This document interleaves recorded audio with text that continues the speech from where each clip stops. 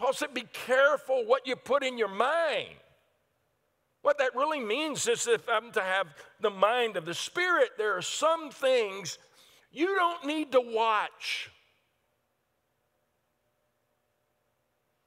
There's some things you don't need to listen to. You can't walk through life thinking that you can expose yourself to things that are unwholesome, unhealthy, immoral, and not be impacted by that. That's why pornography is so damaging. And it comes in so many forms. It's destroying lives and families and homes. It builds false expectations and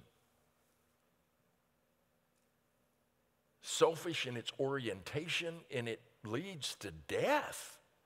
Death in relationships.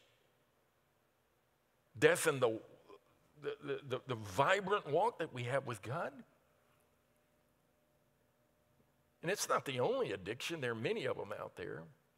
Years ago, I used to say that porn is one of those interesting things that has actually become, in recent years, to the astonishment of many, it has become as much an issue with women as it is men.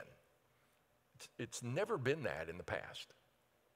In the past, it's always been primarily a man's thing. It's becoming more and more a woman and a man thing.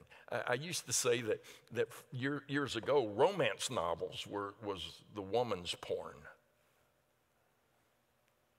because it creates false expectations. It creates a fantasy world of what marriage and relationships is, and it sets us up to fail. Paul said, listen, we got to be careful what we allow into our mind. Renew our mind. Be careful what you watch. Be careful what you read.